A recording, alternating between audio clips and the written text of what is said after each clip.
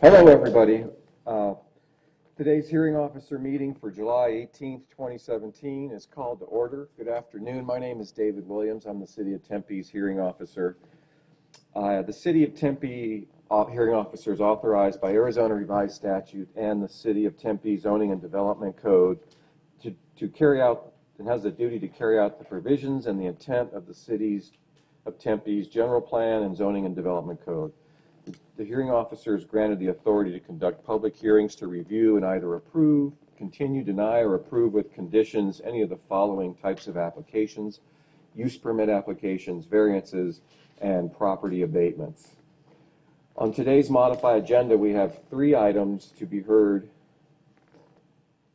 consisting of one set of meeting minutes, 5 abatement requests, 3 cases for review of compliance with assigned conditions, 1 use permit request, and 1 variance request. So we have more than 3 items on the agenda today. Agenda item number 2, for your information, has been removed from the agenda. If you're here for agenda item number 2, a property abatement, that case has been withdrawn as the property has been brought into compliance. And also, if you are here for items 11 and 12, we're going to hear item 12 first this evening, and then item 11 after item 12 for your information.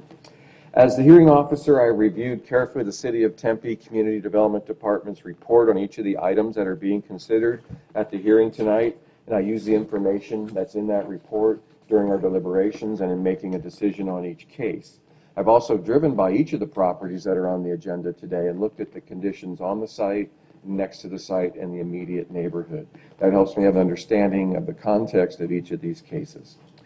To all applicants and interested citizens, when your request is called or when you wish to address the hearing officer, please step up to the podium at the front of the room and state your name and city of residence.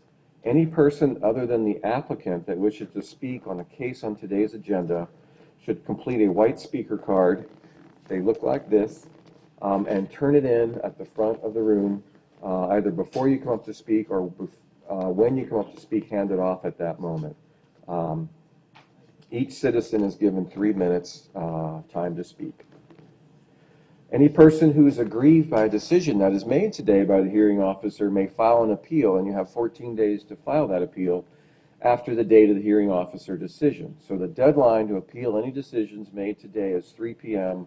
August 1st, 2017. That's August 1st, 2017 is the appeal deadline for today's decisions. Those decisions, any appeals of those decisions of the hearing officer are either heard by the Board of Adjustment or the Development Review Commission, whichever body is appropriate to that type of case. If you're not sure, please check in with staff. They'd be happy to help you with that information. In the case of an abatement, if the property owner fails to file an appeal or fails to bring the property into compliance prior to that appeal date, the code violations that are being addressed at the hearings today will be abated by the City of Tempe. There's a few staff members with me today. I'd like to introduce them. Over to my right is Ryan Levake. He's the Deputy Director for Planning at Tempe. Diane McGuire is here, our Administrative Assistant. Lee Jimenez is the Senior Planner. And Karen Stobel is here also. She's also a Senior Planner. Welcome, staff. Okay, we're going to get right into today's agenda. The first item for action is item number 2, the minutes from the July 5th, 2017 hearing officer meeting. I did review those minutes. They are correct and accurate reflection of what happened on July 5th, and they are hereby approved. Item number 3 on today's agenda is an abatement case. It's a request for approval to abate public nuisance items at the Carpenter residence. This is case CE 171380, located at 1646 West Fairmount Drive. The applicant's the City of Tempe. Mr. Lara Reyes, how are you today? Good afternoon. My name is Andres Lara Reyes. I'm with the City of Tempe Code Compliance Division. I'm here to request a abatement property at 1646 West Fairmount Drive in Tempe, 85282. This is for violation of interior landscape, dead pine tree in the backyard. The property has been in violation for over 5 months. A couple of notices were mailed out. Received a couple of messages from the owner, but there has been no contact since about 2 months ago. The Okay. property remains in violation, request 180-day abatement approval. When was the last time you were at the property? This morning. And was there any change or improvement? No, no changes. Okay. Thank you very much, sir. Thank you. Is there anyone here in the audience today who'd like to speak on agenda item number 3, an abatement case for the Carpenter property? Not seeing anyone. The requested abatement by city staff for an open 180-day abatement is approved as requested. Thank you, sir. Item number 4 on today's agenda is there also an abatement case for approval to abate public nuisance items at the MWM-AZ PLLC property, case CE 171283, located at 1007 East Henry Street. The applicant is the City of Tempe. Mr. Heredia. Good afternoon. My name is Hector Heredia, Code Enforcer for Community Development, and I am here seeking for a 180-day open abatement at property 1007 East Henry Street. This case has been open approximately 5 months, where no contact has been attempted by the property owner to clear the junk, trash, and debris littered exterior and the overheight as well across the entire property back to front.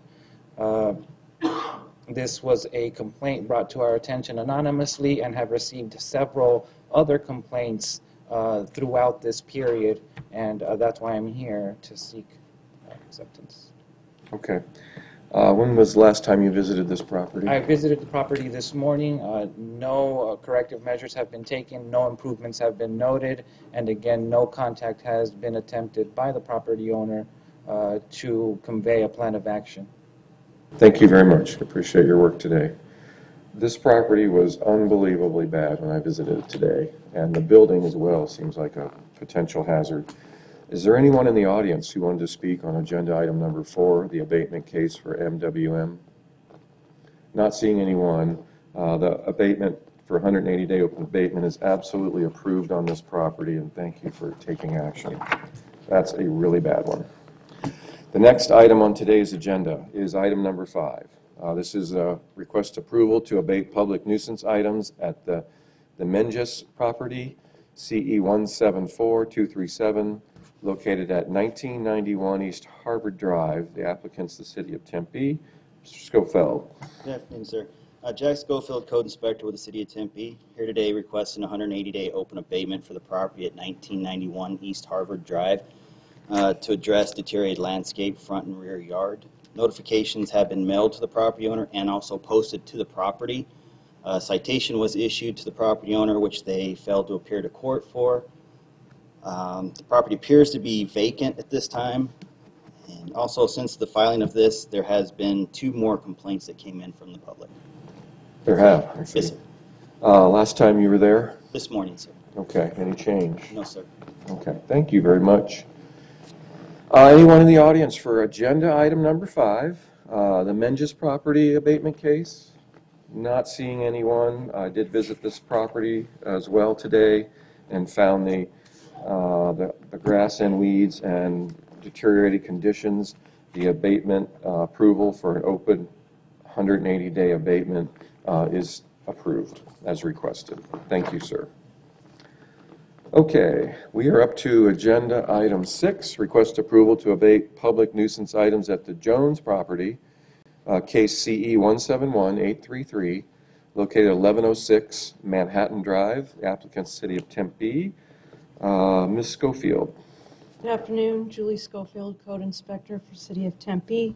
Here today to ask for a 180-day open abatement for the property at 1106 East Manhattan Drive. This case has been open since March and several notices have been mailed. A citation has been issued and there has been no change to the property. I would like to take care of the deteriorated landscaping, sidewalk obstruction, and small amount of junk and debris. Thank you. When was the last time you visited the property? I was there this morning. Is this the one with the crazy side yard weeds Yes. growing out? That's like correct. Taller than the house? Okay. Thank you very much. Thank you. Anyone in the audience today on agenda item number 6, an abatement case for the Jones property on East Manhattan? Not seeing anyone here for that case. Pardon me? If you'd like to speak on a later case, come up and get a speaker card and fill it out and turn it in when your case is called. Thank you, Ms. Schofield. Just one more time for the record, anybody here on agenda item 6 for the Jones property? Okay. Thank you very much. The request for a 180-day open abatement is approved as requested by staff. Thank you for your work on that case. We have one more abatement case today, and it is agenda item number 7. It's a request to abate public nuisance items at the Jaramillo property. It's case CE 173937. The property is located at 3309 South Newberry Road. The applicant is the City of Tempe. Ms. Schofield. Welcome back. Williams. This property has been abated several times. The most recent complaints were back in May. Followed up with a couple of notices to have the owner clean up the property, and it is still in violation, asking for a 180-day open abatement for the landscaping in the front yard. Thank you. And did you visit this property today? Yes, sir. And conditions remain Conditions as? are still the same, if not worse. That's what I observed as well. Thank you very much for your work today. Anyone in the audience who'd like to speak on agenda item number 7, a property abatement for the Jaramillo property? Not seeing anyone, the city's request for a 180-day open abatement is approved. Thank you very much, staff. I appreciate your work on those cases.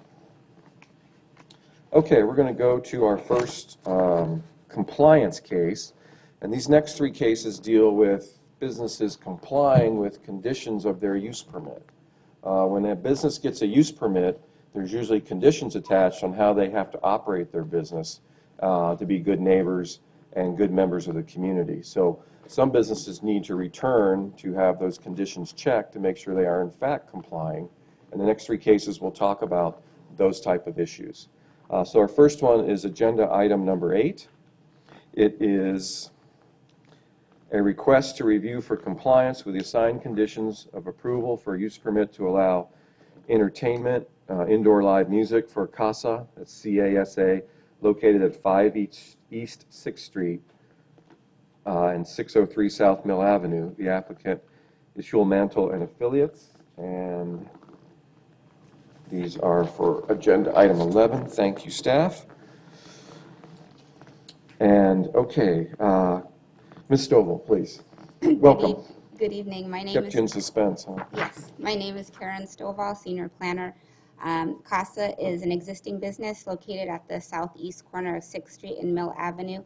The business actually occupies 3 different spaces, which are outlined in this aerial photo. These were 2 previously existing business areas, and this address off of Mill Avenue is the one in question. In May 2016, the hearing officer approved a use permit to allow indoor live music at 603 South Mill Avenue. And the area of that use permit is indicated in yellow on this floor plan. The use permit approval included a stipulation to return to the hearing officer for a 6-month review of compliance with the conditions of approval. During the 6 months, CASA has been providing live music in this suite. Planning staff has not received any public input. The police department did receive 1 complaint in February 2017 regarding loud bass. Police work with the business to resolve the issue, and no valid complaints have been documented since. The police representative who I contacted, who handles downtown community issues, has stated that he believes CASA is in compliance with its approval and that the business is quick to resolve any issues. Based on this information, we believe the applicant is in compliance with the conditions of approval, and I'd be happy to answer any questions. Thank you very much. So there were a number of conditions of approval, about 10.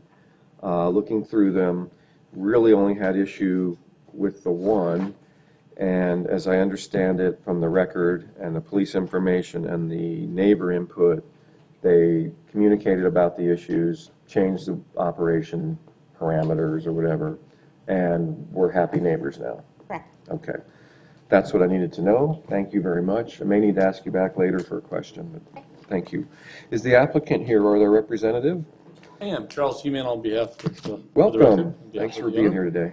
Good to be here as well. I'm happy to answer any questions, but I think her presentation was thorough. It looks like, yeah, the things have gone the right direction. The process works. So thank your client for working with the community to get that in. I don't have any He's here, additional He can hear you questions. as well, so that's wonderful as well. He's in the back. Great, excellent. Anything else you wanted to add at this point? It Okay, seems I don't- unwise. I don't have any white cards on this, so we look like we're in good shape, and thanks for being here again. Thank you very And much. good luck with the business. Anybody in the audience who'd like to speak on item number 8, it's a use permit for Casa for live music on Mill Avenue. Okay, I'm not seeing anybody. Thank you very much. Thank you. I'm going to make a motion here, or a finding for the record, but I appreciate your time being here. As I mentioned earlier, certain businesses are required to come back for a review of conditions to assure compliance. As I mentioned, there are 10 conditions of approval on this use permit.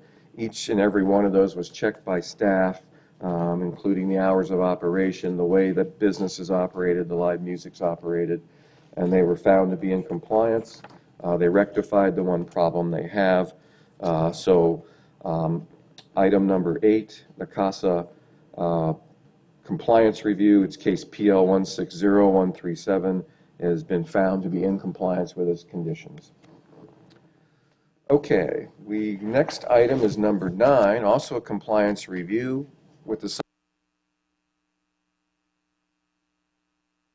club called the School. This is PL 160230, located at 411 South Mill. It's upstairs in 201. The applicant is Kevin Guinan. I hope I pronounced that okay. Mr. Jimenez. Good evening, Lee Jimenez, Senior Planner with the Community Development Department. At the hearing held on July 19, 2016, the hearing officer heard and approved a use permit to add a teen nightclub component to School of Rock, which is an existing nightclub located at 411 South Mill in Suite 201 in the CC City Center District and within the TOD Transportation Overlay District. Approval for the use permit condition that the applicant return to the hearing officer for a 6-month review of compliance. Outside of typical phone calls, calls for service, for this type of establishment, Police Department's Crime Prevention Unit has no major concerns with the use. No records of commercial complaints or violations have been reported to or by the Code Compliance Division since the use permit was approved. And to date, no public input has been received in regards to this review of compliance. Based on the information provided on the applicant and the police input received, staff believes that this operation is in compliance with all the conditions of approval and supports the continuation of the use permit. That's good news all around. That explains all the bubble gum on the queuing outside area where they stand in line. It's a teen club. Like, I've never seen so much bubble gum on anybody's patio or stairs in my life. That explains it. Thank you, Mr. Jimenez. Is the applicant here today?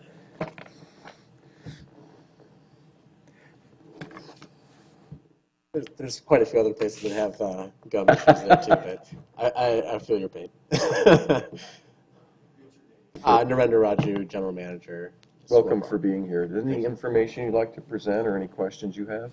No, here to answer any questions. Okay. Well, you're welcome to have a seat. Thanks for taking.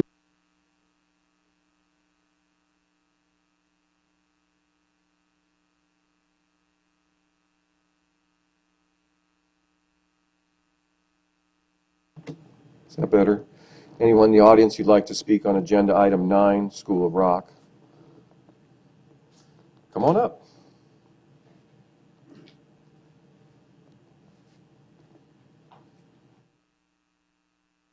Matt Smith. Is actually a joke, but it didn't work out very well because this turned out to be official. But if you could give me a moment here, is Jack Black have any affiliation with this? Zero. Oh, that's too bad. Okay. End of comment. Thank you very much. Thank Let the you. record show I'm in full support of School of Rock. There's a white speaker card there. You just earned the right to fill one out. All Thank right, you very good, much. Very good. If you've seen the movie, you know why Jack Black is. Right. This is a good thing for the community. But I still, There's an actual School of Rock Yeah, as there- well. yeah. There's an actual. We're going to return to official city business now, if you don't mind. We're gonna, so item number 9, there was no one else to speak on that.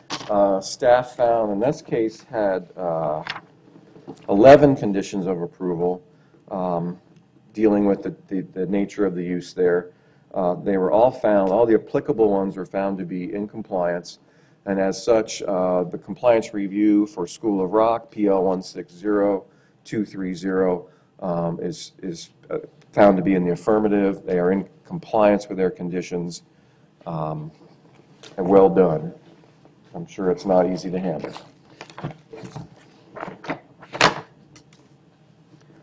Okay, moving right along. Agenda item number 10, request review for compliance with the assigned conditions of approval for approved use permits for what used to be Wasted Grain, which is now the Funky Monk, located at 526 South Mill Avenue, Suite 101. Mr. Jimenez. Good evening. Once again, Lee Jimenez, Senior Planner with the Community Development Department. At the hearing held January 17th, 2017, the hearing officer heard and approved 2 use permit requests to allow a Series 6 bar and live entertainment with outdoor speakers for Funky Monk, formerly named Wasted Grain, located on the northwest corner of 6th Street and Mill Avenue in the CC City Center District and within the TOD Transportation Overlay District. Approval of the use permits conditioned that the applicant return to the hearing officer for a 6-month review of compliance. Outside of typical calls for service for this type of establishment, Police Department's Crime Prevention Unit has no major concerns with the establishment. Although no records of commercial complaints or correction notices have been reported to the Code Compliance Division, the patio addition shown on the site and floor plan has not passed its final building permit inspection because of the unauthorized video screens. The original use permits and development plan review scope of work did not include installation of those video screens, but nonetheless, the screens require separate approval through the development plan review process and have no bearing on the compliance review. Staff is working with the applicant to rectify the complaint on the video screen installations, or on the non-compliant video screen installations. To date, no public input has been received in regards to the compliance review, and based on the information provided by the applicant and police input received, staff believes that this operation is in compliance with all conditions of approval and supports the continuation of the use permits. Okay. So other than the additional video screens, there was no other compliance issues. That's correct. And is, in staff's opinion, or any recommendation, any reason to hold up the compliance review because of the video screens? Or okay to proceed with compliance review, you feel we're adequately covered? I don't see it has any impact on their use permits. And Understood. since it requires a separate review process, we can rectify that separately. And if they fail to do that, what will happen? Right now, it comes down to their final inspection for the building permit for the patio. Oh, so they won't pass So- inspection. Yeah, they would have to rectify the issue prior to the building permit expiring. But there's sufficient incentive. Okay, that was my question. Thank you, sir. Is the applicant here today, our representative for the Funky Monk? Come on up. Welcome. Thank you for taking the time to come down today. Thank you. Need your name for the record, and if you have any information you want to present or questions, you're welcome to do so. My name is Michael Kelly. I'm the architect representing the Funky Monk, and I agree with what Lee had presented. We are looking at the video screens as a separate issue, Right. and we'll have a submittal for that probably within the next week. Great, okay. Thanks again for being here, appreciate it. Anyone in the audience who'd like to speak on agenda item number 10, use permit review of approved conditions for Funky Monk on Mill Avenue? Okay, I also visited this site as well as the previous 2 sites to inspect and check on these conditions. Look good to go. We've noted the video screen issue, and that's sufficiently addressed. The Funky Monk is found to be within its conditions of approval, or to be complying with those conditions of approval. And thank you again for taking the time to be here, and thank you, staff. Okay, it is baseball season, and this is your curveball, everybody. Instead of agenda item 11, we're going to hear agenda item 12, and then we'll get to 11 promptly. So let's jump to agenda item number 12. This is a request approval of a variance to allow a block wall fence greater than 4 feet in height and the required front yard setback for the Pulliam residence. PL 170167 is the case number, and it's located at 1315 South Mill Avenue. Mr. Jimenez. Good evening, Lee Jimenez once again, Senior Planner with the Community Development Department. The Pulliam residence is located on the north 71 feet of Lot 12 of the University Park Addition subdivision, located north of East 14th Street and east of South Mill Avenue in the R16 Single Family Residential District. The applicant, Cody Risden of Unique Landscape and Pools, is requesting a variance to rectify an as-built 6-foot-tall block wall fence within the required front yard. The non-permitted fence was installed by a previous owner sometime between January 28th and December 17th in the year 2000. The current owner is proposing a new pool on the northwest portion of the lot, which encroaches into the required front and north side yards. There's little room for a pool installation in the backyard area due to the size of the lot, the placement of the home, and overhead electrical lines along the east property line. The owner would like to continue to use the existing fence for privacy, noise mitigation, and safety. Should the variance be granted, it would also provide as a required pool barrier. A neighborhood meeting was held on Monday, July 3rd, 2017 at 5 p.m., where 5 members of the neighborhood attended. Mr. Risden facilitated the meeting and provided a tour of the as-built wall and the location of the proposed pool. He answered questions concerning the details of the pool, such as the placement and size. Staff was on hand to answer questions about the variance application and the hearing process. To date, 1 public inquiry was received by phone. However, after learning that the as-built wall has existed for nearly 17 years, he indicated that he has no concern with the wall as it exists today.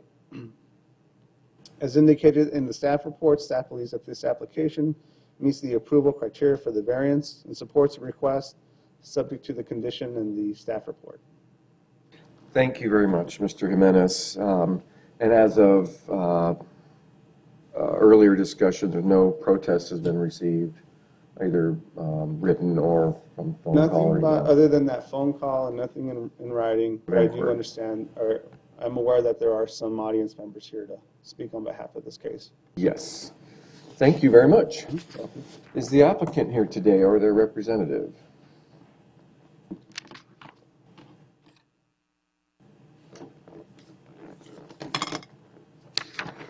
Welcome. Hi, my name is Cody Risden. All right, you're the landscape pool guy. Mm-hmm. Do you have any additional information you wanted to present today? Do not. Okay, do you know David Spongler or Stephen Crane? I believe they were at our neighborhood meeting. Were they? Okay. So you may have spoken with them before? Yeah. Okay. Anything you wanted to add? I may ask you back for questions later. Nothing to add. Thank you for being here, Cody. Thank you. Yes. Okay, so agenda item 12, public hearing. Anyone in the audience who'd like to speak on this item? I've got 2 speaker cards. Stephen Crane.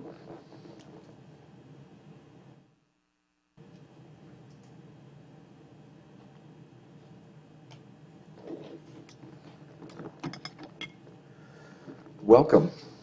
And thank you for being here. My name is Stephen Crane. I live in the area there, within the historic area. It's designated on the National Register of Historic Homes. Speaking to this issue, I believe that the neighborhood is in danger of losing its historic resident designation because of lack of compliance with contributing homes that contribute in the neighborhood to the historic register. Once we drop below that level, then we lose that, and everybody in the area loses a historic significance, also the tax advantages associated with that. So I'm not in favor of people going outside the historic designation and what, in other words, I would rather all the homes be a contributor instead of a minus, be a plus instead of a minus. And I think that this unfortunate item was done probably about the time that we gained historic significance, right about that time. Yeah, probably. I don't believe that this house currently is a contributor. It could be a contributor if it didn't have the wall. Right. So I would, I'm here speaking to the neighborhood because I've lived there for 28 years. And I would like to see the area continue to be historic. It's interesting, it doesn't actually front on a public street, right, the house itself? It does. Previous lot split. It fronts on Mill, but It yeah. fronts on Mill. Right, okay.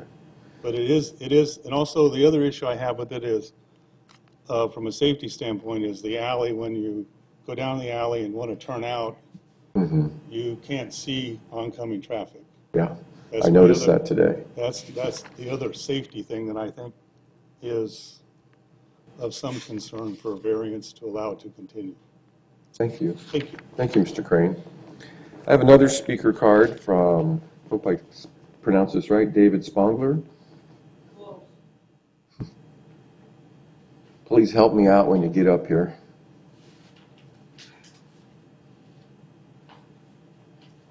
Maybe it's an A, huh, Spangler? Welcome. Well, Thank you for coming. It's Spangler. It is Spangler. Thank you. Okay. I'm one of the people that got a letter from Mr. Risden, I believe, or from the city. And in this letter, it said it was sent to all property owners within 600 feet. I also received this one, but it doesn't say it was sent to all the property owners within the 600 feet. So one of my questions is, was it sent to all the people within the 600 feet as this letter was? That's one question. Okay. My second question, and I have no objections to the fence, first of all. So I don't have a problem with the variance request. So my second question is basically with the city on the 600-foot radius. Notification area, yeah. Can Mr. Jimenez or Mr. Risden show us on a slide how far that 600 feet encompasses? Maybe. I could How certainly far- explain it. How far west? Does it go past the tracks west? How far south? Does it go to the Wells Fargo building? How far east? The Tempe High School, the hospital. So I'm just curious to You see. kind of envision it's about 1/9 of a mile, less than Well, a to 10th of a me, mile, when I was or 11th of a mile, excuse when me. I was in high school, 600 feet, 2 football fields. That's a long ways. Uh-huh. So those are my two questions. Okay. Thank you for coming today. It has And nothing to do with the variance. We'll give staff a chance at that, at those questions. Okay, thank Yeah. you. You're very welcome, and thank you for helping me with your name. Well, we're going to see if we can answer it right now. We do have we can throw up that zoning map too, maybe, and 600 feet's not as far as you think. But it's probably, you know, if you're within 4 or 5 lots away, that's going to be about 600 feet. Okay, so actually, when I create this Mr. vicinity Jimenez. map, excuse me, I'm sorry, I should have asked for you to call me Welcome out. back. So the vicinity map that I provide for the postcard and on the staff report, I typically provide within a 600-foot radius. So the eastern boundary would be the street to the west, or I'm sorry, to the east of. Let me interrupt a second. Let me interrupt a second too. So the first question was, what is the notice area? Oh, Is I'm it sorry. 600 feet for Sure. this item?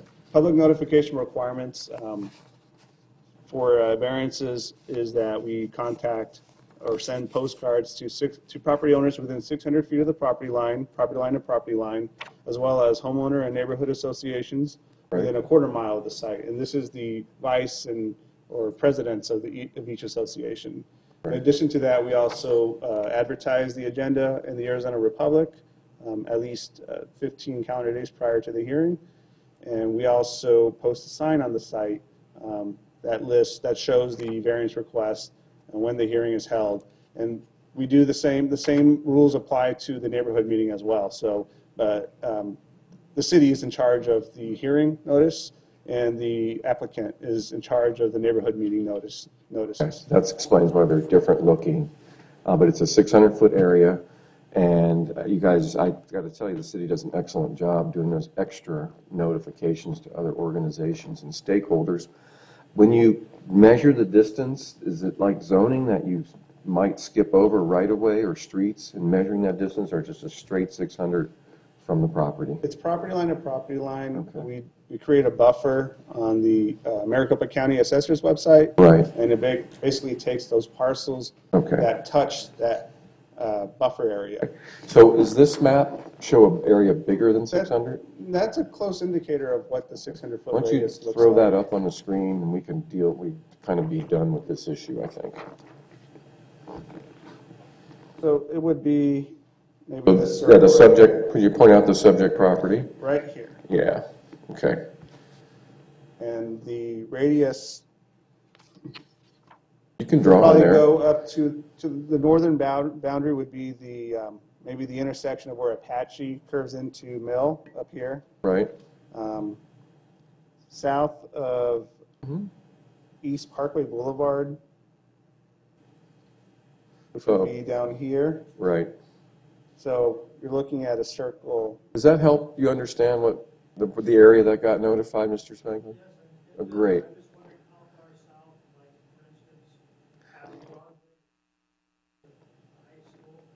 Not that far, right. Those are a little bit further down. Mr. Jimenez, thank you for the extra information. I appreciate that.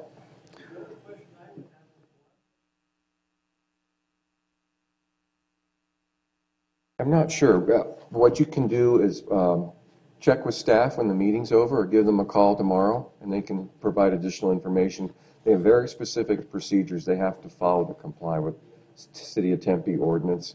So it's not a judgment, or it's not a soft boundary. It's very well delineated in code.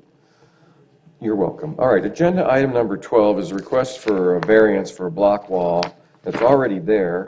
It is a historic neighborhood. It is a property that's been split, reduced, and is essentially hidden.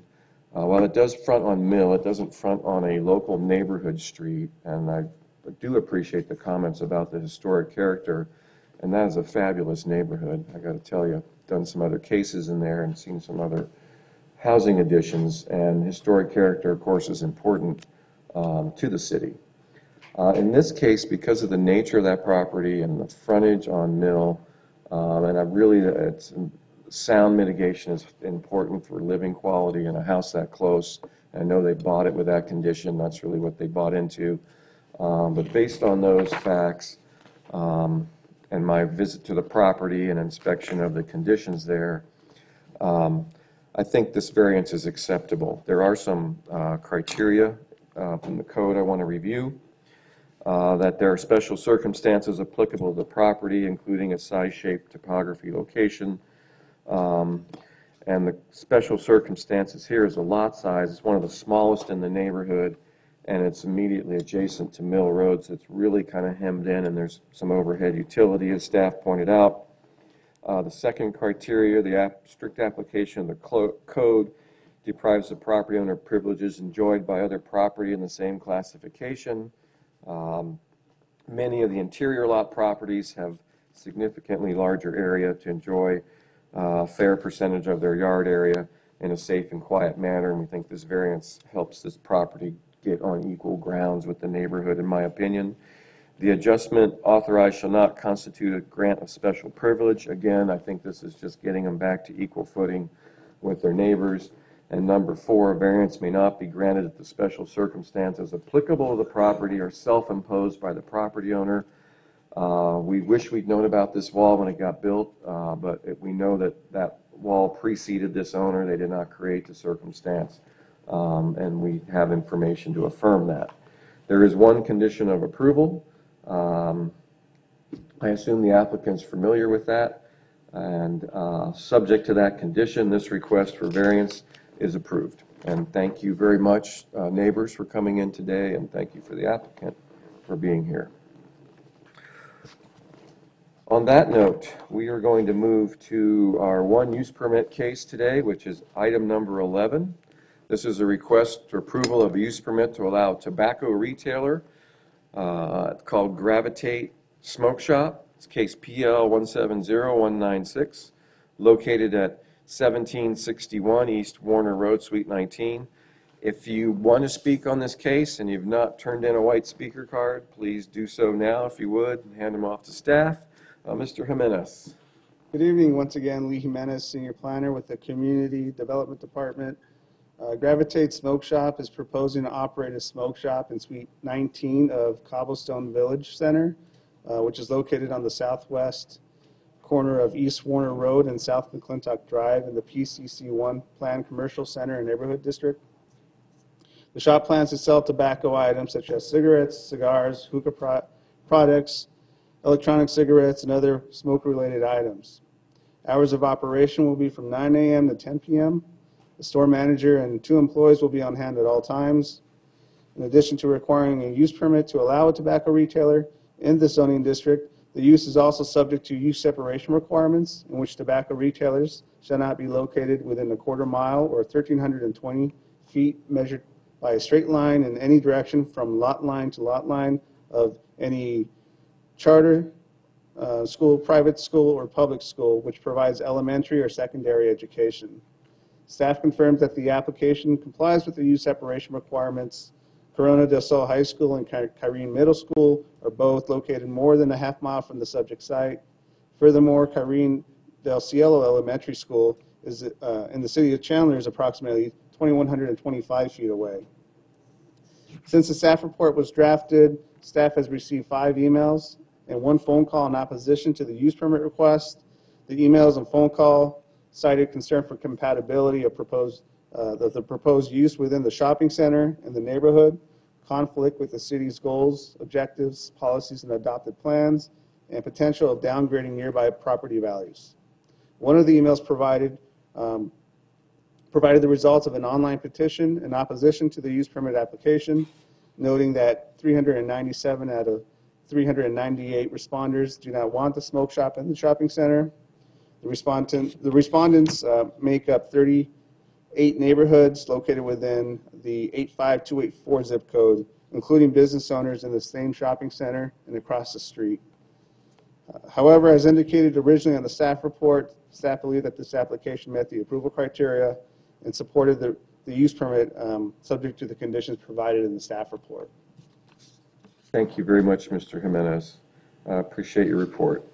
Let's get to the applicant on this. Is the applicant or the representative here today? Welcome. Thanks for being here. Thank you. Good afternoon. My name is Nasser Alatrash, and I'm the applicant for Gravitate Smoke Shop LLC. Seems like we're pretty popular today, so I'm here to answer. You are very popular, young I'm here man. to answer any questions. All your friends are here. Everybody. You have any information you want to present? I may have some questions for you later. I do have a question for you now. Do you operate any other smoke shops in the city of Tempe? In Tempe, I sold one about 3 years ago. It was on Southern and Mill. But I do have 3 other ones. I have 2 in Scottsdale, Old Town Scottsdale, and I have one on 99th Avenue in Lake Pleasant, Peoria. Okay. And I've been in So business for you have 4.5 experience in the business, but you don't have any of them in the city of Tempe No, as not of currently. today? As of today, no. Okay. Is there anything you want to add or anything else?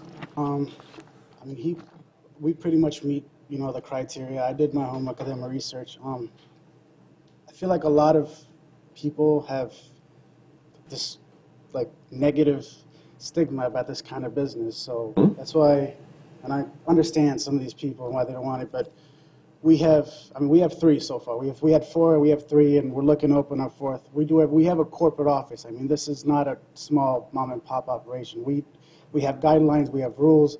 Like you said, we have a manager on site always. We have 2 employees, and then a lot of the concerns and the comments I was getting about kids, you have to be 18 to enter our store. And then, Come into the store? Yeah, to come into the store, you have to be 18, not to purchase, but to walk into the store, you have to be 18. You're going to get your ID checked if you're not. I've been 4.5 years in business, never had an issue. So it's not, I don't think it's going to be, I mean, that's not. And then also I've seen a lot about devaluating the property. I don't know in what way that's even possible. So how do you go off of us? It's just a small I think retail we're store. going to hear about that. I've had At least issues- ideas about that. Yeah, Anyway. issues with actually getting into the center was an issue. And then my landlord, Roy, actually lives in Canada, and he shut down the idea the first time he heard it. Then he came down here, and he actually came and walked through some of my stores, and he said, we have glass now. It's contemporary, it's a shape of, it's art now. We go to these shows, there's pieces for $25,000, there's pieces for $30,000. I have in my Scottsdale store, my most expensive piece is $10,000. And these are like collectible pieces that, so that's why I feel like a lot of people have this, just like the industry has evolved. Medical marijuana is legal now. We don't sell medical. We don't sell marijuana. We're not in that business. So, but it's just it's evolved, and it's just so much going on but like I said, a lot of people just have that mindset of it's just going to attract like bad people and this and that.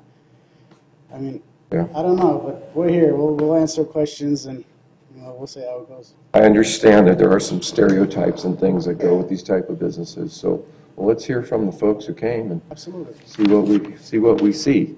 So we're going to get started with the public input. Just a reminder, you're limited to 3 minutes. If you do everyone a favor, if you support previous comments, just state you support those comments. We don't need to repeat all those things over and over and over. I'm going to be keeping a tally and noting what your concerns are. They are very important to me. So we've got a big stack of cards here. I think we've got 20 speakers. Thank you all for being here. And our first speaker is Jacob Spencer.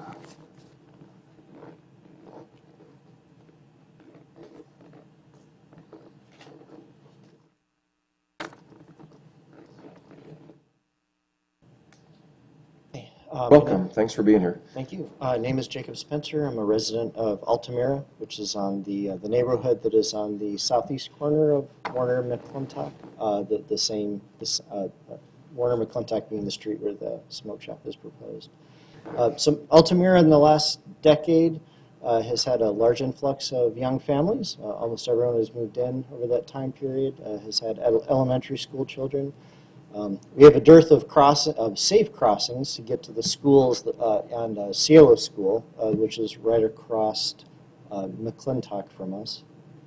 So our kids, when we walk our bike to school, would go right by that smoke shop. So given it's that neighborhood's very safe, very family friendly, excellent schools, it's drawing mostly families with young children, and feel that this is not supporting the character of the neighborhood. Rather not have something potentially later open late like some of their other locations, selling things like bongs and other paraphernalia, being right where our kids walk to school. So would request that the city deny the use permit. Mm-hmm. Thanks. Thank you very much. Mr. Jimenez, can you put the zoning exhibit up on the screen so when people come up they could kind of point to where, if they're that close. Thank you very much, Mr. Spencer. So if you want to, you don't have to, you can kind of help me out by show, if you're on this map on the screen, how close you are. The site is where that arrow is pointing to, fronting on McClintock. Okay, our next speaker is Don Stantis.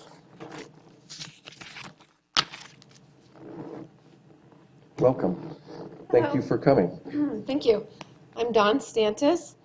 I live really close to here, right here. Okay. I'm not opposed to smoke shops, but I'm opposed to the location of this smoke shop. I feel like we have a very tight-knit family community, just as Jacob just said. I don't like the crowd that it draws.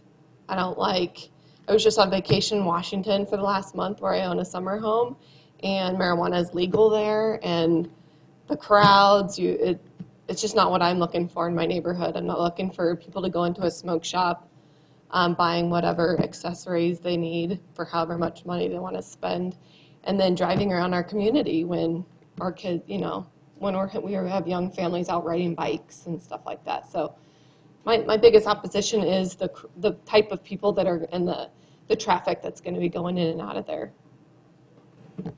Okay. Thank you for coming today. Just not on that corner. I think it's a bad corner. Okay. Thank you very much. Next I've got Matt Smith, and so you can queue up. Next is after Matt will be Kathy Carney. Mr. Williams? Welcome. Thanks for coming. So let me first point out, I live back this way. Okay. I'm just beneath the street, so Great. I'm in Los Tesoros neighborhood.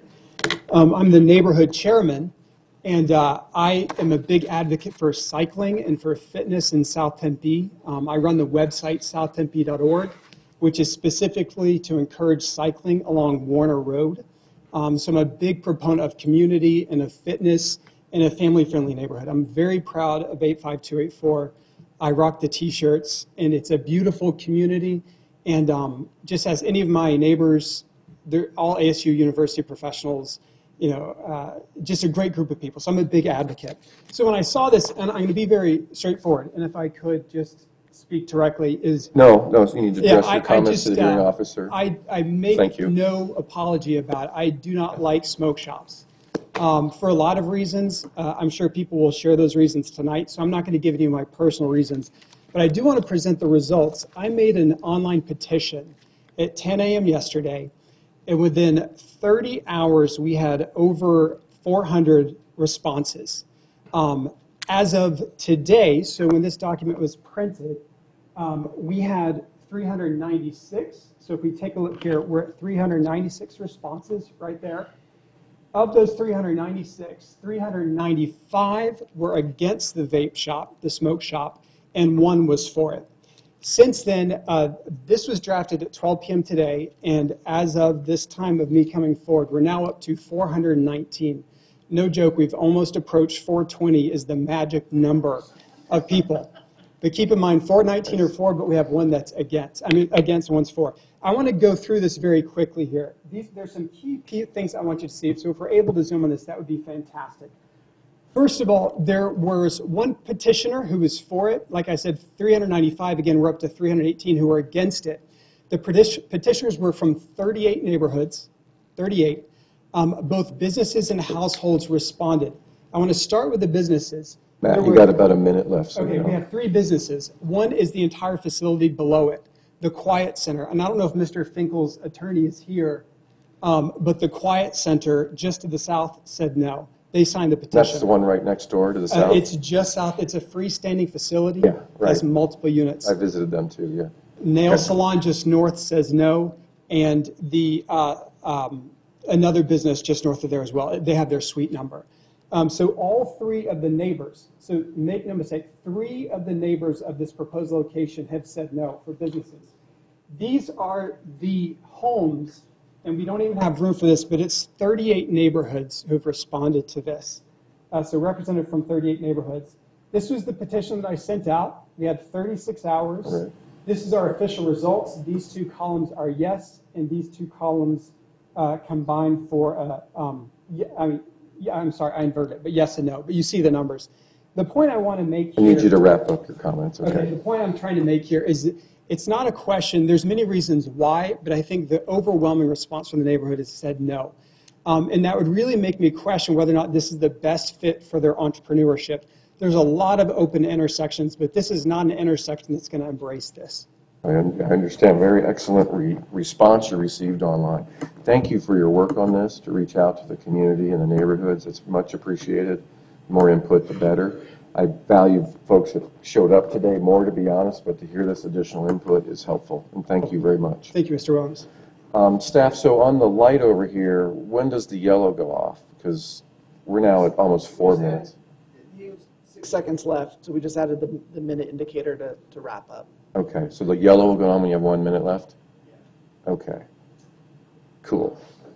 That's a help. Thank you again, Mr. Smith. Okay, Kathy, welcome. And then after Kathy is Beeson. Beeson, there's probably just one Beeson, right? All right, great. Hi, I'm Kathy Carney. I live in Chandler. I actually live off of the map. I'm down on Ray. About a mile away. What? About a mile away or so. About a mile away. Yeah. I do frequent that plaza. I go to Starbucks quite regularly. I don't have anything against smoke shops. I just don't think our neighborhood is the right place for that. One of the concerns I have, I know that when a new business goes in, I'm sure modifications are made to that building, but that particular suite was a dry cleaner's in its previous life, and owned by a friend of mine, of course. And it had a drive-up window. So it has a great big, huge sliding glass door. People would just drive up and they wouldn't have to park and go get their laundry. And it was very convenient, but I just don't think that's right for a smoke shop.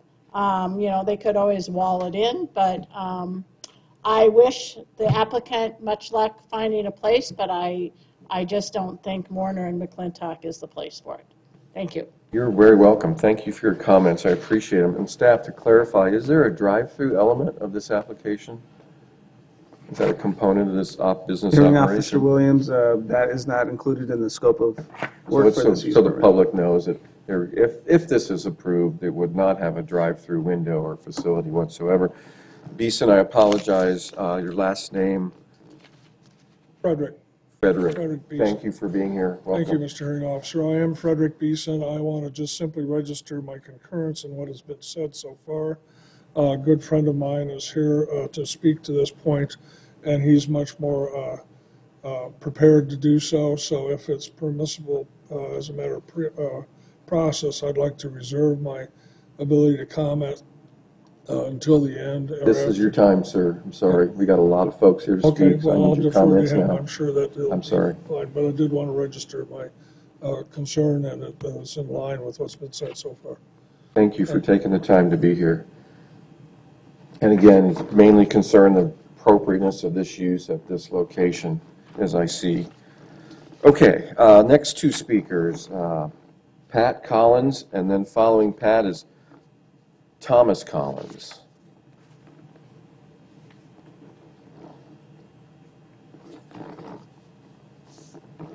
Speaker, my name is Patricia Collins, and Welcome. I am a high school principal.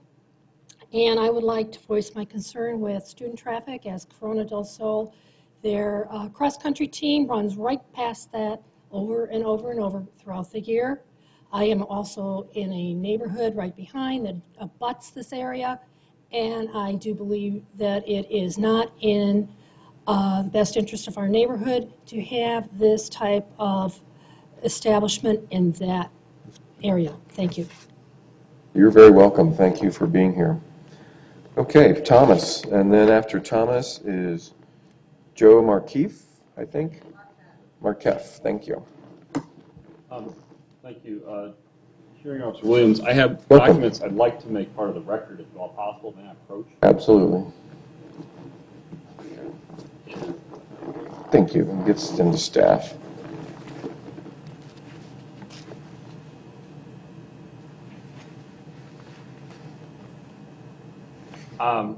Mr. Hearing Officer, I'll be as brief as possible given the time constraints.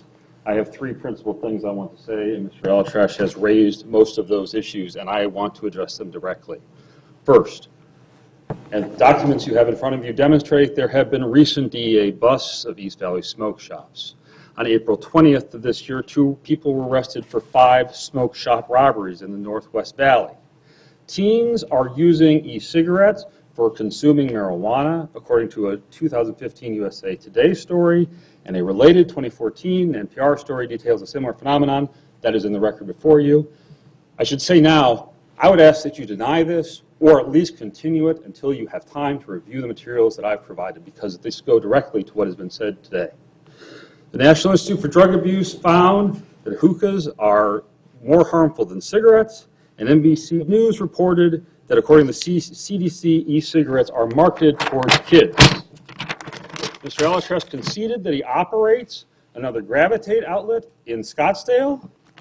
That is correct, and the records of the Arizona Corporation Commission, which are provided for you, appear to support that. That particular location has an Instagram page. That Instagram page is at instagram.com, Gravitate Smoke Shop. And I just want to read you a few items, because the application, the materials that staff has prepared say this is about selling cigarettes and hookahs and e-cigarettes. And yet, here, on December 21st, 2016, according to the Instagram, you can buy a pipe that twists in your herb.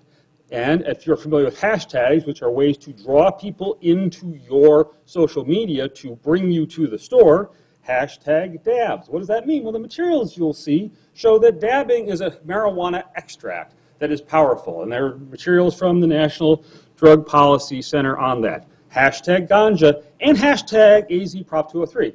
Mr. Alatrest mentioned the AMA, the Arizona Medical Marijuana Act, but in the context of ganja and dabbing, medical marijuana is a different thing altogether. You'll see that repeatedly throughout the things that you'll see that I provided, the hashtags.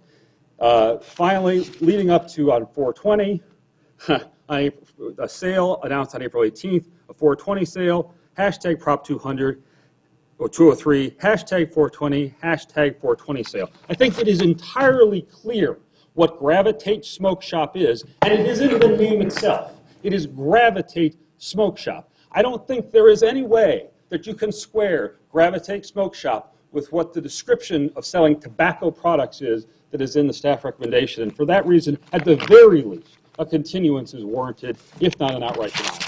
And unless you have any questions, that completes my statement. Thank you very much for the materials. I appreciate that. Okay.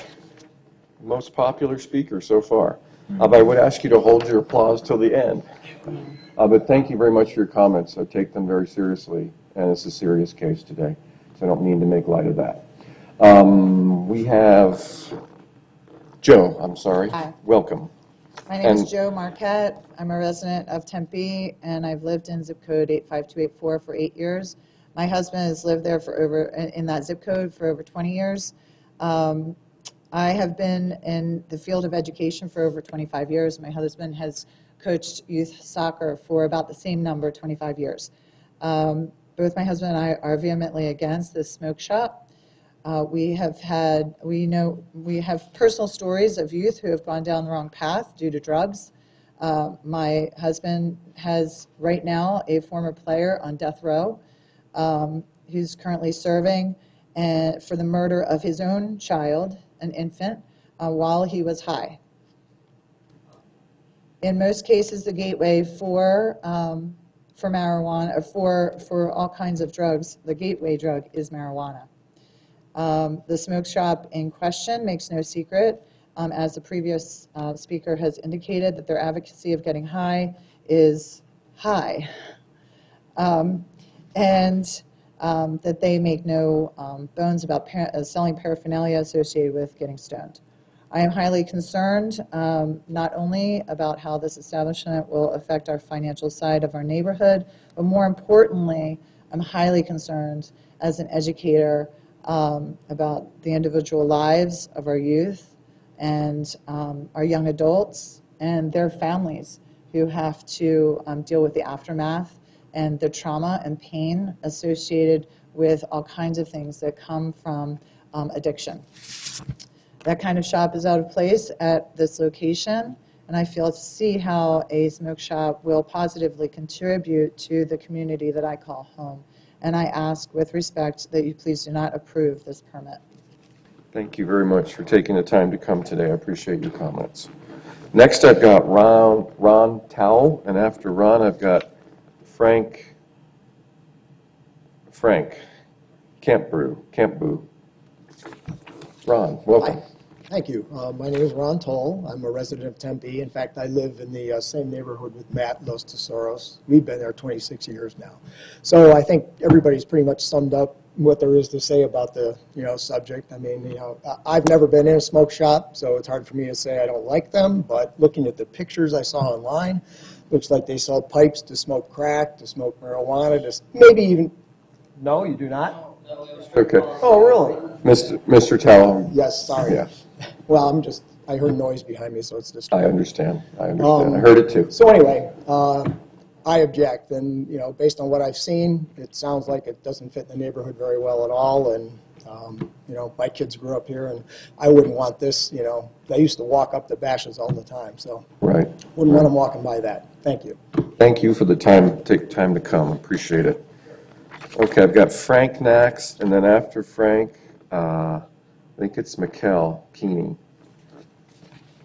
Welcome, Frank. Thanks for coming today. Thank you. My complete name is Frank Campbell, like Campbell Soup. Thank you, Frank Campbell. And I've lived in Altamira subdivision for 30 plus years. And I can't say any more stronger.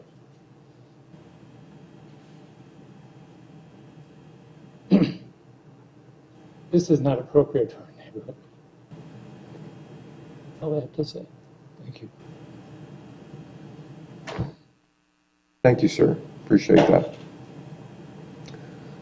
Okay, Mikkel Keeney, and I apologize for butchering everybody's name today. That's great. It's Mikkel Keeney. I've lived for 27 years in Estate La Colina, which is up the kitty corner, the other direction. I'm on the neighborhood board, and I drive by that property every day going to Sumit's Yoga down at Chandler and McClintock, but I did not see the sign because I shop at Bash's', but I don't park there. I park by Bash's'. So I didn't see the sign until I saw it posted by Kevin Sweeney on our board.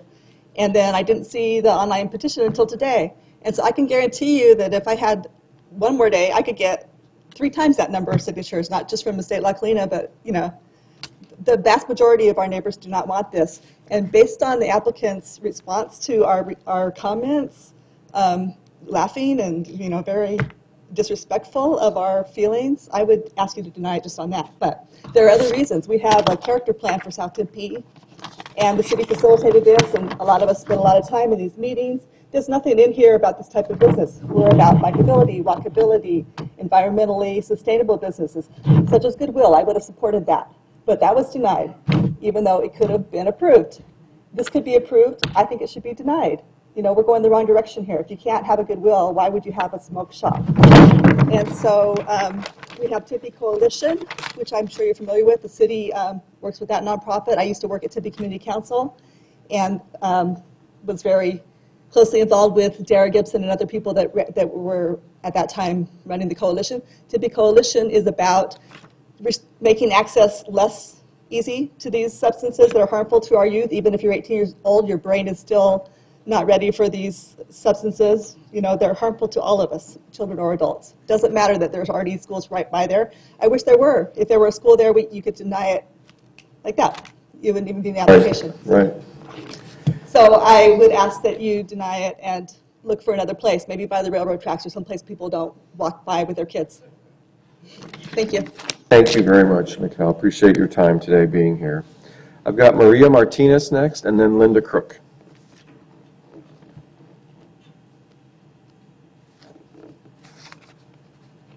Good evening.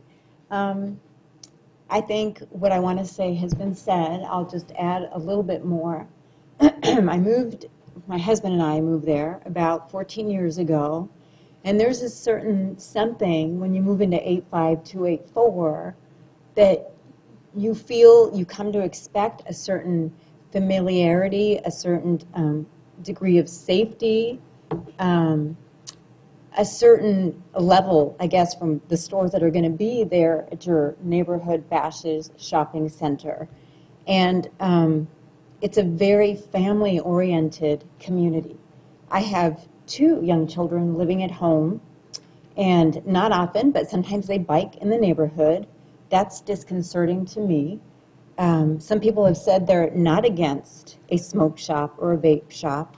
I do feel that the nature of that business is preying on other people's addictive tendencies. So, but I feel strongly to preserve our little neighborhood, our community.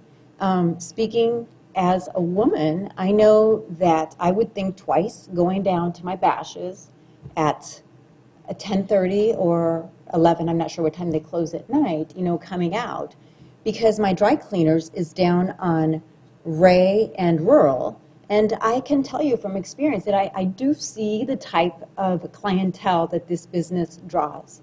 So I appeal to you as our city people who represent our best interests to please hear the residents of South Tempe as we ask you to look out for our concerns and our best interest. Thank you. Thank you for taking the time to be here, and thank you for your comments, Ms. Martinez. Next is Linda, and then Louis is after Linda. Louis Araneta, I hope. Hi. Welcome, Linda. Linda Crook. I live a couple streets south of where this is proposed. As you know, all the neighborhoods, except for one guy apparently, don't approve of this. I want to bring up there are 3 smoke shops in the area already. Ray and McClintock has 2, and Ray and Rural has another one. Children walk, longboard, skateboard, ride their bikes up to Dunkin' Donuts, Bashas' all the time. They pass that all the time. My 15-year-old daughter and her friends go to that nail shop right next door. You have to be 18 to go into the store. However, it doesn't say you have to be 18 to stand outside of the store and get things handed off to you, which has happened to several of my son's friends. He's 16, goes to Corona del Sol, and we've had a lot of issues with vaping. And That's what I did. Underage. That's pretty common, you're right. I know you're not going to answer this, but do you want one of those in your neighborhood? Also, Mr. There's several. Alatrash is being very disrespectful and laughing at us. He sells drug paraphernalia, period. He's They not, just sell- so you know, he's not here to purposely, I hope, act disrespectful, but I'm not concerned about that. I'm very concerned about your comments. So, Well, that you- reflects on him and affects us. So okay. if he's a business owner, what are we going to be dealing with if Okay. he's disrespectful? This is your to us? opportunity to affect me, though, and I suggest you keep it up here. Focus up here, because that's really the point. That was I can't control him, really, so I just I'm don't let it just- be a distraction. If you can't see him past people speaking, that was my observation, sir. And it's not just me. I have several neighbors who couldn't make it tonight who really wanted to be here. Matt Smith put together a lot of information. Nobody wants it. The nail shop next door doesn't. The beauty supply store or the beauty center next door doesn't want it. It doesn't belong here. I am all for free enterprise, but he needs to go somewhere else because it's not appropriate for that neighborhood. Several kids wait for the bus right outside that shop. They celebrate 420 day and all this stuff visibly in their windows. It's just not for that neighborhood. Thank you very much. Louis, and then after Louis is Matthew Martinez. Thank you for the opportunity to address you and provide input. I'm Louis Araneta, live in Corona del Sol Estates, just in the one of the Thank you for being here. quadrants. Thank you for being here today. Thank you very much. I won't repeat what other folks have said, but it all appears to deal with the criteria for the permit, i.e. contribution to the deterioration of the neighborhood. In 1994, when my wife and I bought our home, we bought it because it was a nicer, higher-priced home to raise our kids in, but we also bought it for the greater feel and ambience of the greater neighborhood. And I go to the dry cleaner called Avalon Cleaners down the road at Rural and Ray, the northeast corner, I believe. And when I have to wait in line for 3 to 5 minutes to drop off my laundry, there's a smoke shop a few storefronts down. And while the owner-proprietor can control people when they enter his premises, I hear and see young 20-year-olds or whatever ages they are pulling up with their vehicles and the radios blaring, yelling and having a good time with their friends. And that's all well and good, but it does cause a negative feel for our neighborhood that we moved into 24 years ago, and then we now help take care of our grandkids, even though our kids are grown and gone now. So I ask that you please consider my input and the input of my neighbors in reconsidering that this should not be granted. It does deteriorate the ambience and the value. I consider our neighborhood to be it may sound uppity, but one of the crown jewels of Tempe in terms of its residential neighborhoods. And we'd like to keep it that way with all respect to the business owner who wants to establish multiple locations. I hope you could find another multiple location somewhere else. Thank you. You're very welcome. Thank you for your comments. Matthew, and then the last speaker is Thomas Collins. Wait, Monica Martinez. I live in Altamira, and then the reason we moved. I'm sorry, I didn't hear I'm your Monica name. Martinez. I put my husband's name. Oh, okay. It's me. Welcome, Monica. Yeah, thank you. I live in Altamira, and the reason why we moved to this neighborhood is because it's a family neighborhood. We have 2 little ones, and we walk to the Bashas, we go to the Starbucks, and that kind of shop is not something that I want my girls to get familiar with. Sometimes I need to go to the Bashas at night or very early in the morning, and I don't feel now, if that store is there, I won't feel that confident to go there by myself. I'm a realtor too, so yeah, it affects the values of the houses. People, they're gonna move to a place, they want to know what is around it. They want to know that it's a family neighbor. So it does affect the values of the houses there. Mm-hmm. So thank you for the time, and I will appreciate it really a lot from the bottom of my heart if you can deny that. And he can find another place where it's not a neighborhood family. Thank you very much for taking your time to be here today, Monica. And Thomas Collins. Did Thomas already speak? This is the senior? Awesome. Family affair today. And again, thanks to everybody for sitting through the whole agenda, too.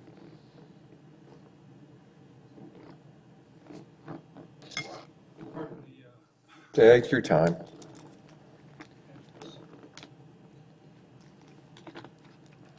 My name is Thomas Collins, as is my son, you heard, and my wife, you also heard. Welcome. Thank you. We also want to report that there has been a notice of violation for the store in Scottsdale. Was notified on October 27, 2016, that they were charged by the FDA of allowing a minor to buy Swisher Sweets cigars. And they're supposed to check anyone under 27. Right. Obviously, a kid under 18 shouldn't have been in there to begin with and shouldn't have been able to buy cigars. I'm not sure if Swisher Sweet grapes are, but nonetheless, they're cigars. And so,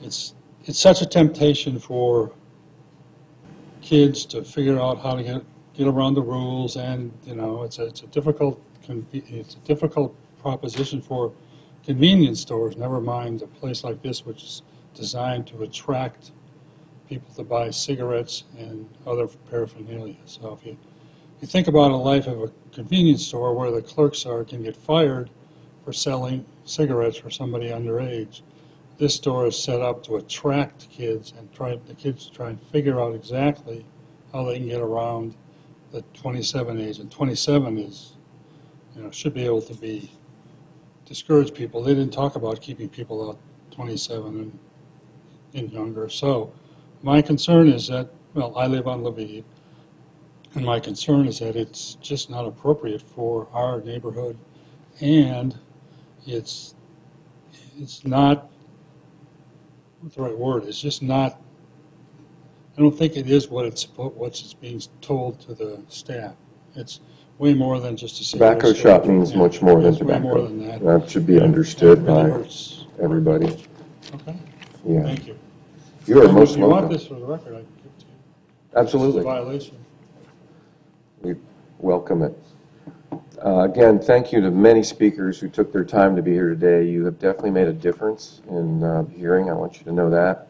And it's much appreciated by myself and the staff.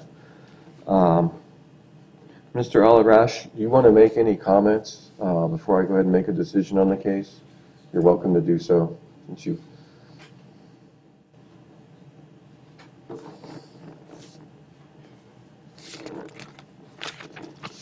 Thank you, everybody, for coming up. I just want to clarify the whole disrespect thing. I'm just laughing because there was a lot of false information, and it was against nobody. I don't want nobody to People get are offended, sensitive, but- though, you'd notice. Yeah, so it was Okay. just like a lot of stuff that was said. It wasn't true, and it goes back to what I was saying earlier. Is And everybody I know else that. has I understand that Yeah, what you and do then is there's- legal and hopefully operated correctly, but they don't know that, and they've seen things not go well in other types of these shops. So they have valid concerns, and we need to recognize that. And then the thing, like there's the smoke shop, like I think a mile and a half down too. So like it's not me being there. I feel like they feel like it's like the end of the world. I don't know. But this pamphlet, this Instagram page has a lot of those pieces I was telling you about, those expensive pieces. So just so take a look at that. Thank you guys. This Thank one you here? for listening. Yes. Okay. Thank you for listening. I You're appreciate very you guys having welcome, me. and I appreciate your time and wish you luck. Okay, again, thanks to everybody. There's a number of criteria in our code that are required to be met in order to grant a use permit. Based on what I've seen, based on what I observed at the site today, visiting some of your neighborhoods, the adjacent businesses, I don't mean visiting with the people in them, but driving by or walking by, and on the public testimony today, this request for use, I'm not going to continue this because I think that drags it out unnecessarily. I think I have enough information in front of me and heard enough testimony. This request for use permit is denied. It does not meet the criteria, and thank you very much. Our next, that's the last action item for today's agenda. The next meeting of the hearing officer of the City of Tempe is Tuesday, August 1st, 2017. There is an appeal period, as I mentioned at the beginning of the meeting. If you weren't here, the applicant can appeal this decision. Check with city staff if you want to follow the case. Today's agenda, today's meeting is hereby adjourned.